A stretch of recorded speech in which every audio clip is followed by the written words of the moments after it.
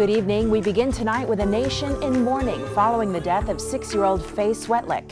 Within the past few days, 2 pieces of artwork dedicated to Faye have gone viral with thousands of shares online each day. News 19's Emily Correll reached out to these artists to learn more about their work. In South Carolina on this day, differences have faded away. No orange or garnet sheen, no rich, poor, or in between.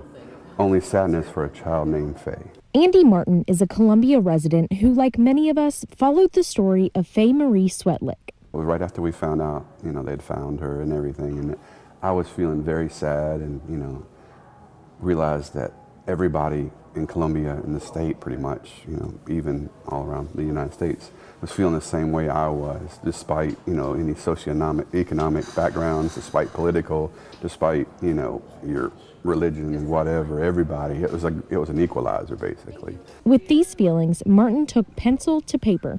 I just wanted to put something out there that, just helped me deal with it and let everybody realize, too, that they're not alone and that basically for that one moment in time, everybody was feeling the same way. It's national news. I remember hearing when she first disappeared and seeing it on the nightly news in Philadelphia. And I've just been following it every day, hoping for a positive outcome. Johnny Castro is a police officer in Philadelphia who draws composite sketches for his agency. He has also drawn almost 600 portraits of fallen officers and victims for their families in his spare time. It's always tough to hear that a child went missing, especially one as young as Faye, but to know firsthand what these families are going through when their loved one isn't coming home, it's rough. Even to be a father and having young daughters myself, I could imagine what the family's going through and just the community down there. Like Andy Martin, Castro did what he knows best. Well, the goal is to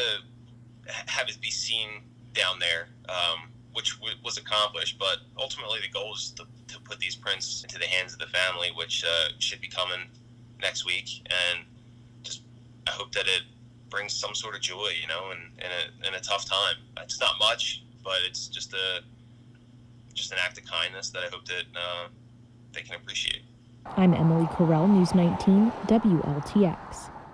Castro says he is sending copies of the portrait to the Swetlik family and to the school resource officer who had a close relationship with Faye.